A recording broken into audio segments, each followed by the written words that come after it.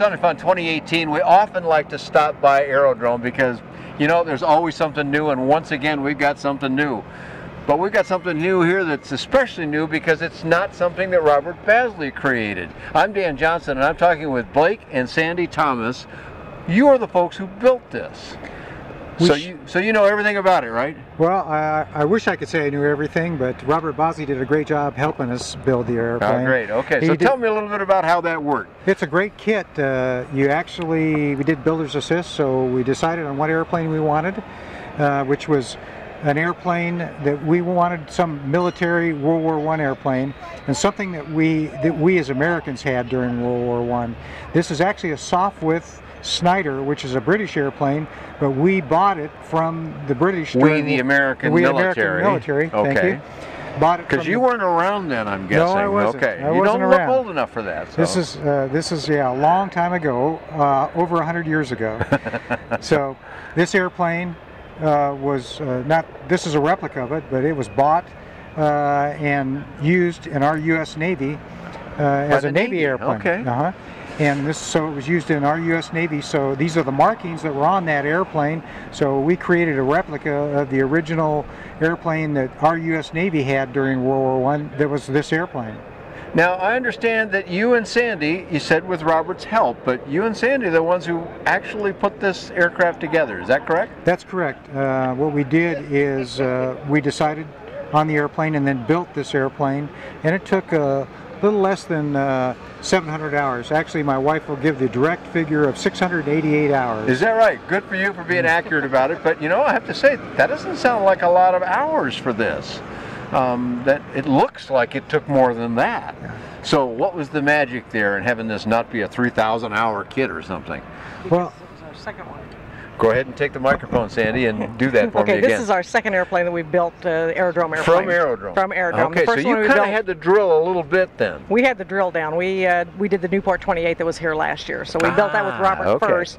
That was a single-seat fighter, which meant I couldn't get in it because I didn't finish my license flying. Okay. So the other reason we decided on this airplane was because it's a two-seater. I peeked inside and I saw it's got a wide joystick, and I couldn't really see until I got up there a little bit and looked and went, hey, this is a two-seater. So. And it's got two throttles too, and it's got everything's on one side's on the other side, so we can both take her up and fly her. Well, I want some more detail, but let's back up a little bit and say, so the second Aerodrome, so tell me a little bit how you came across Aerodrome. I mean, I know what you said you were after, but how did you come across Aerodrome, and how's it been working with Robert? Well, Blake will tell you that he has wanted to build World War I airplanes from the time he was a second lieutenant in the military. He always wanted to build one, and he wanted to build fighters originally because he flew fighters in the Air Force. Okay. And we saw the movie Flyboys. And in Flyboys, most people get up at the end of a movie and walk out. He's sitting there going through who was the grip, who was the scene guy. And it finally got down to Airdrome Aeroplanes, Holden, Missouri, and we walked right out, and he called Robert and said, we want to come visit you. And so we went out there to his little place and just had a great time. I mean, you'll never find a better man than Robert Basley. He's just a fantastic guy. He showed us everything he had and just took us under his wing and said, I'm ready to go whenever you're ready to go. And that was the end of that. We built the first one and then built the second one, and I think they're thinking about a third, but I don't know what it would be. Well, good thing you stuck around for the movie there then to get all the rest of it, and ultimately the information you needed. Yep. That's right. So where did you go to work with Robert then? You did it at his facility then? Yeah, it's in Holden, Missouri. Okay. And we actually did what we call the Builder Assist program. And that's where he teaches you his technique on how to build the aircraft. And then you go ahead and build parts of the aircraft initially, and you then can take those skills and continue to finish the aircraft afterwards. And it's called Builder's Assist.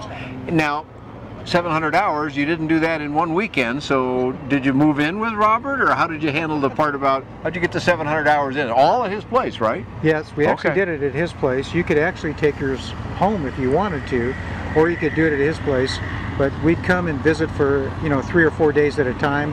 And actually one period I came for 3 weeks. I had 3 weeks vacation from my job. Okay. And I spent 3 weeks working like 12 hours a day on the airplane. So we got a lot done. You're kind of glad to go back to work, huh? It was nice to go back to work. Kick back and relax a little bit. Yeah, that's right. That's right. I'm kidding. Your employer doesn't need to know that, but we're just having a little fun here. Retired now. Okay, good. So when did this project happen then? What year? 2011 is when we started it, but we finished it in 2012. Well, I'm telling you, it's a beautiful thing, and you know, I'm a pilot, so first thing I go look at is the cockpit. Sure. Because that's what I know how to do. I'm not so good about putting things together like you folks are, but I looked inside there and went, wow, this is kind of cool, but I got to ask you right away, because there's one instrument, I'll call it an instrument, on the left side of the panel. It looks like sort of a weird flashlight. What's that? That's actually the compass. That's the compass. That's actually the compass. It looks like it's got a switch on it or something. Yeah, and that's actually what happened is that was the original compasses that they used, but when they needed light, they had to put like a little battery flashlight underneath it to shine up through the compass. So that's why it looks a little like a flashlight. Yeah, because they didn't have electrical systems back then, so Sure. they actually used a flashlight battery type of system to light up the compass. Now I know anybody under about, I don't know, 25 or 30 is going, compass? Yeah. What would you even do with a compass? Why didn't you just use your GPS? Well, come on folks, it's a little before GPS. But... A little before. Yeah. So, have you flown the aircraft? Yes, it's got actually about 50 hours on it right now. So. Have you both flown the aircraft? Yeah. So Sandy, take the microphone and tell me a little bit about your experience at flying this airplane that you and your husband built. I only had 15 minutes. That was it. And well, how were the 15 minutes? Well, 15 minutes was great. Now, this was about, when we built it in 2012, we were about 25 pounds lighter, both of us. So airplanes and people tend to gain weight over time. I've noticed the older that, you get, you put on a little weight. So it's a little tight in the cockpit right now. We both need to go on diets and quit eating the egg breakfast cup that they do over here. But it was fabulous. Now, we don't have a windshield up there either. I don't know if you noticed that. So it's a little breezy. Yeah, so it's kind of breezy in there. Breezy. But, you know, I'm an old ultralight guy, so you know, right. Space in your face, that's a good thing to me, so. It flies great. I mean, it's a little heavy on the controls because it's got a lot of area up there that you're dealing with, but it was fabulous. I mean, any open cockpit you can get in and fly is just fantastic. I guess so, it's and great. it's beautifully done inside. It looks like it'd just be fun to sit in and make airplane noises, much less go fly. That'd be fun. We do that too in the hangar. We'll close it down. That's good. We got noises.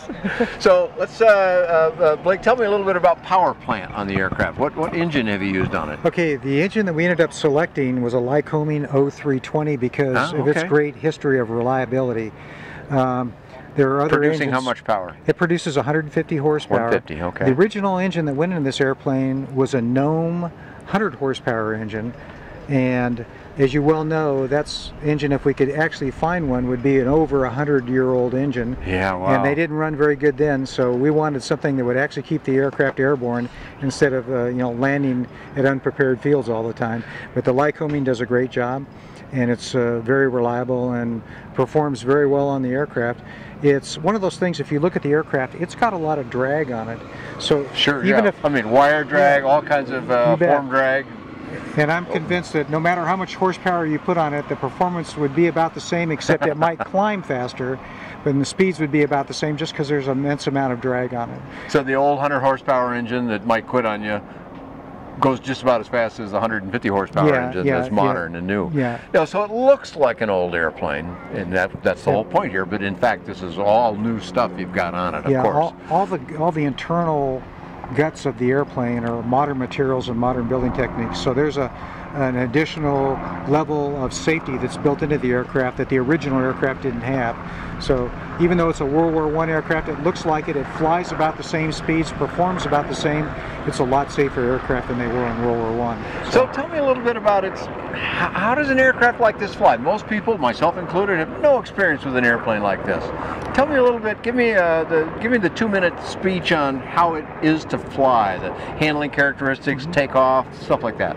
Well, it's very interesting. If you were an experienced pilot in a Cub or a Champ, which are two tail dragger aircraft, tail wheel aircraft, there's a lot of similarities. The aircraft fly very close to it. The only difference is this is a 1913 control system, so the controls are heavier and not near as nimble as a Cub or a Champ, but it lands and takes off about the same. You'd be also surprised, the 150 horsepower engine, it does a good job jumping off the ground. I can get off the ground in 300 or 400 feet. Is that right? Yes, I can. What is the gross weight of the airplane? Let's put it in perspective here. Gross weight is meets LSA criteria. Okay. It's actually 1,319 pounds. Is that right?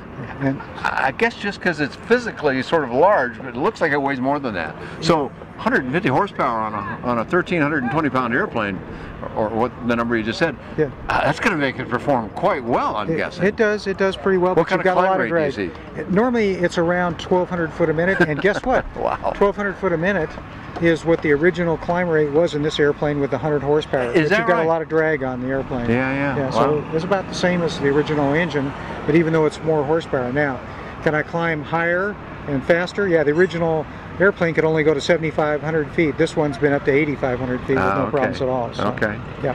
And when Sandy goes and flies with you, do you do some instructional things, or how does that work between husband and wife? Well, it's very difficult, as you well know. You knew where I was going with that, didn't you? I have instructed her a few times in airplanes, and things didn't go very well. So I don't try and instruct her too much in an airplane. She's a pretty good pilot. She's soloed the Luscombe and also the Cessna 150. So she's done a good job on those airplanes. Great. Do you look forward to flying this solo? Oh, no. No? Probably not. It's a husband and wife proposition, yeah. huh? All right, that's very cool. Yeah. So I was also looking at the entry to it. I was kind of studying how that works. And I see you got, I assume that's a grip handle to get up. Yep. And right foot in the little opening in the fuselage there, which is all like leather wrapped. It's the detail's great. I love the detail.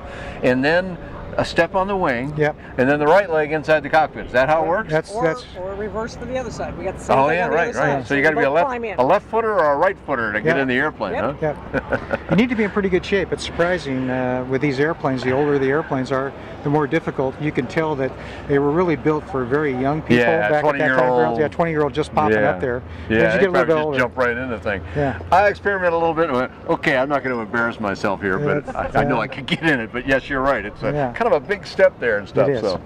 Well, we've had practice, so we can both get in and out of it now. All right, we great. get it pretty quick now. Cool. So Sandy, you got the microphone again. I want to ask you a delicate question here between husband and wife. All right. How did you divide the labor? Who did various parts? You can't both hold the same screwdriver at the same time, so there had to be some division of labor. How'd you work that out? I think part of the division of labor was that I was the supervisor, and he did everything else. Good job, Blake.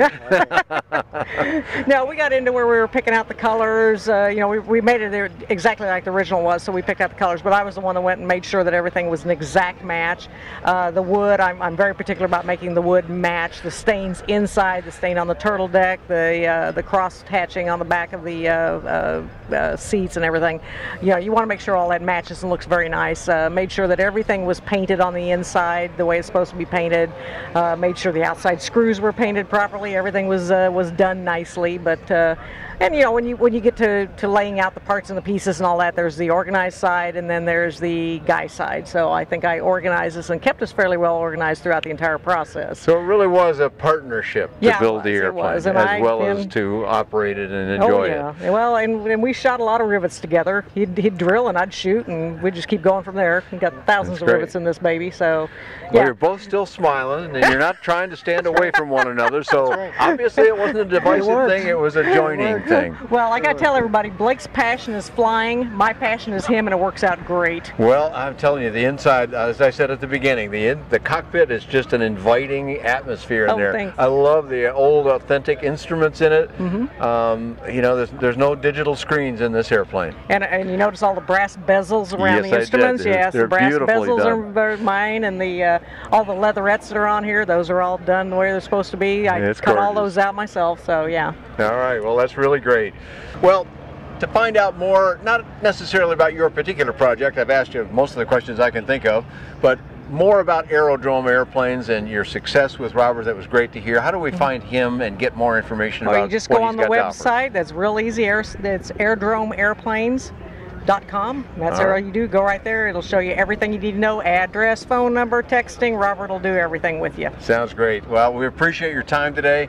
Airplanes of this kind and all sorts of affordable aviation in the light aircraft space. You can find lots of that on BuyDanJohnson.com. Thanks for joining Blake and Sandy Thomas here at the beautiful reproduction of this airplane here. Nice job. And the 100th anniversary of World War I. And the 100th. Very good. Excellent. Thank you very much.